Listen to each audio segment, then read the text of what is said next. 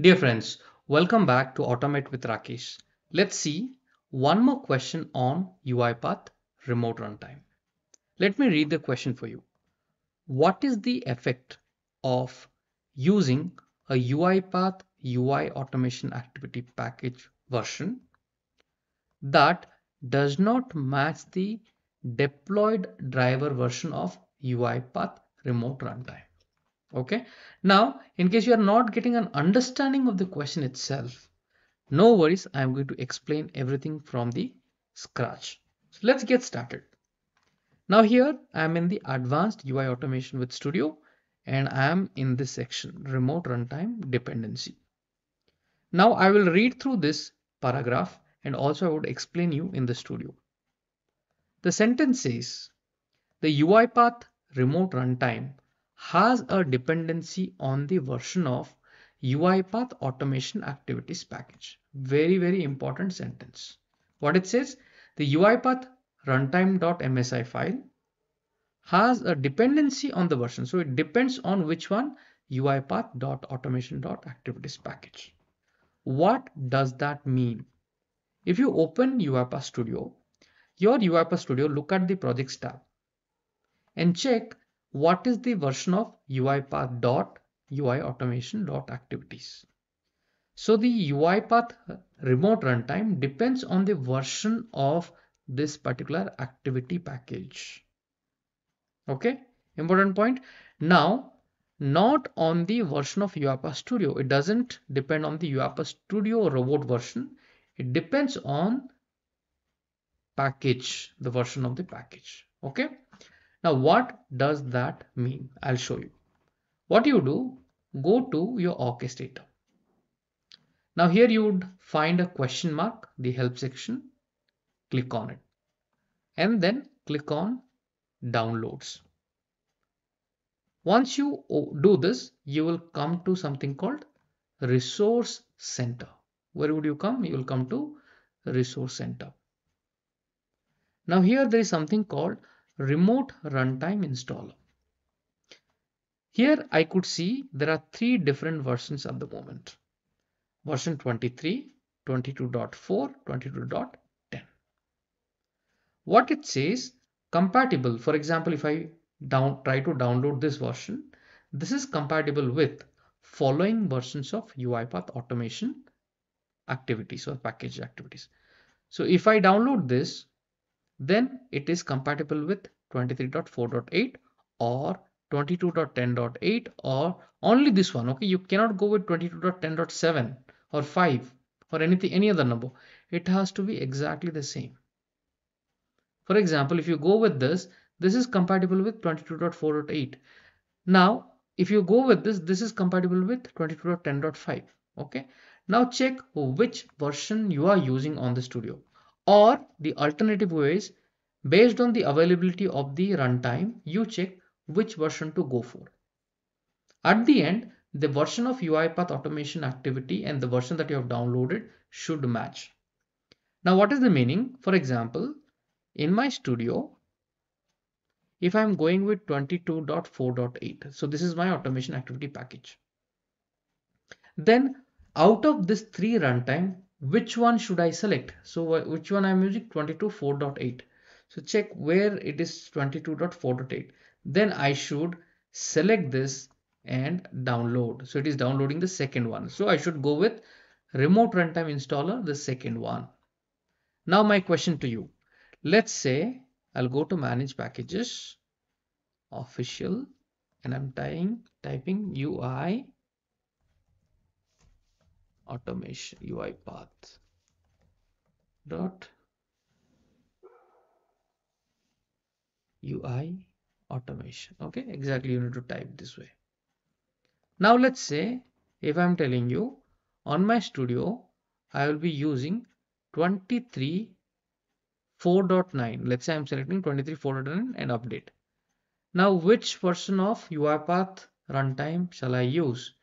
So what is the version number? Check it again, 23.4.9. Now check it here, 23.4.8 is there. Now here NUS 23 is not there. Here 23 is not there.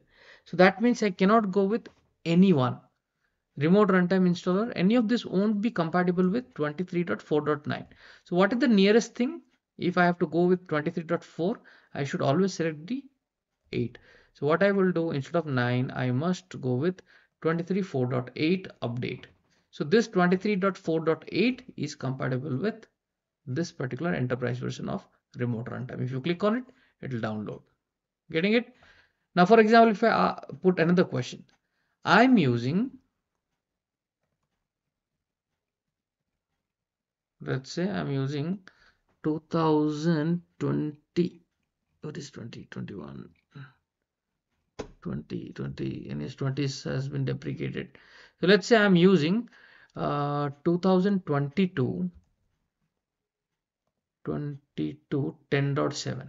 Now if I'm using 22.10.7, which version of UiPath Runtime Enterprise, right? Which one should I select out of these three? So I should select, if it is 22.10.7, 22.10, right? 10.5 is there, right? 10.5 is there. So what should I do? That means none of this is compatible. I should always downgrade it to 22.10.5. So how do I downgrade after update? No, I should go for 22.10.5. Okay, this one I should update. Getting it? Now the question, so this one you have understood how to pick, which one to pick. Now, the important thing you have to do in this step, I will show you. For example, if you want to, this one I have explained you. If you want to build an automation project using UI Automation Activities Package version 22.10.4, you also need to copy the corresponding UiPath dependency from the client machine where Studio is installed on the settings available VMware server or remote desktop application. So what this is talking about, for example, I will explain this sentence. For example, here I am going with 22.10.5. So as per the documentation in the orchestrator, if you are going with 22, remember the number 22.10.5, that means you must install this particular version of, you must download the UiPath Remote Runtime 22.10.5. Okay, now I'll select this. It is getting downloaded. Now the next thing what it is talking, you must copy this 22.10.5 automation package from your given location, and the location is given here. What is the location? Look at this. Let me read it. Now why you have to do this? Interactive selection on the target application does not build correct selectors unless the activities package matches the UiPath remote runtime dependency on the remote machine. That means whichever package you are using on your, as a developer, if you're using 10.5, for example, if I update, if I'm using 22.10.5, the same package version needs to be copied to the remote desktop. And here is the location been given. To add remote runtime dependency, follow the instruction below. What they are saying, on the client machine, that means on the developer's machine, where the UiPath Studio is installed, navigate to this particular location. So all you do, so this concepts are very important. Let's say I'm typing user profile percentage OK. And then one of the file is .uget, one of the file is packages, and inside that one of them is UiPath. If you see, some versions are already there. Now let's say on my studio, I will install 22.10.5. What I'm installing? So here all 22.4, 23 is there, 23 is there. So let's say I'm installing 22.10.5 update.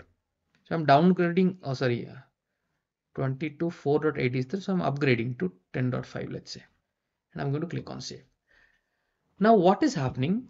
The moment you are making any changes to this particular activity package, UI automation activity package, what would happen in this location, that folder gets created. Okay, so give it few seconds. It is downloading the packages. Downloading packages and dependencies. 2 out of 6 done. 3 out of 6 done. Wait for few seconds. Okay, you can see it is installing all the new package. After some time, you can see it has become 22.10.5. So now my UiPath automation activity is 22.10.5. That means if I go back to that particular folder, what happens? You can see 22.10 dot this 5, right? 5 version has been downloaded. Now, if you look at your orchestrator, go back to your orchestrator. So if you see, this number would match. So you are using 22.10.5. So you have to download this UiPath Remote Runtime 22.10.52.8892. If you come here, 22.10.52.8892. Do you see? So what they are saying, you must copy this. Okay. You must show more options. So I must copy this. Okay. Copy the file and you have to put it inside your remote desktop. You have to copy paste and there's a given location. Okay. So for example, they are saying on the client machine where Studio is installed, that is your developer machine, you must go to this folder, copy the version which corresponds to UiPath UI automation activities package you want to use. So you can see here, because multiple times I've upgraded, downgraded, and all those things I've done. So you have to only copy the required version upon which you are building your automation. So here I'll be building using 22.10.5. The same thing I should copy. I should not copy all the folders. Important, okay? I should only copy this and paste it in the RDP. Understood? Now let's move on. On the Citrix application server, VMware server, or the remote desktop machine, navigate to program files, UiPath remote runtime, packages, UiPath folder, and paste the previously copied UiPath dependency version here. So that UiPath automation package folder, right? This folder. Now this one you have to put it in your remote desktop. You need to go to this particular location, remote runtime, packages, UiPath, and within that folder you have to paste this dependency like it is here, right? It's the same thing. You go in the remote machine. The path is slightly different. There you paste it. That's all they are saying. Okay. Now this is very important. You saw, at least bit of practical. What is the file? Where is that file? And how to copy that. Okay. Now important point here. Look at this. Interactive selection on the target application does not build correct selectors. It will not build correct selector from the RDP unless the activity package matches the UiPath runtime dependency on the remote machine. Okay, so that means the developer, whichever package he is using, the same package must be there in the remote runtime. Otherwise, it won't work. That is the meaning. Okay, now let's answer this question. What is the effect of using UiPath UI automation activities package version that does not match the deployed driver version of UiPath runtime? If it does not match, what is the effect? What would happen? It is asking you. Option number one, the mismatched package version would be automatically updated. No, it doesn't happen automatically. Option two, the automation process will continue to execute, but only OCR image recognition activities will function correctly. This is incorrect. The automation process will automatically be downgraded to use supported UI. No, downgrade automatically will not happen. Selectors are not generated and an exception is thrown. Yes, this is right. If you see, interactive selection on the target application does not build correct selectors. It does not create the correct selectors. The answer is selectors are not generated and an exception is thrown as the package is incompatible with UiPath runtime on the server. So the developer is using a different package version and the installed one is different. That is the whole problem. Okay. So the right answer is 57. I'm going to prepare a few questions around this. Let's see how many of you can answer it correctly from the topic that we have learned.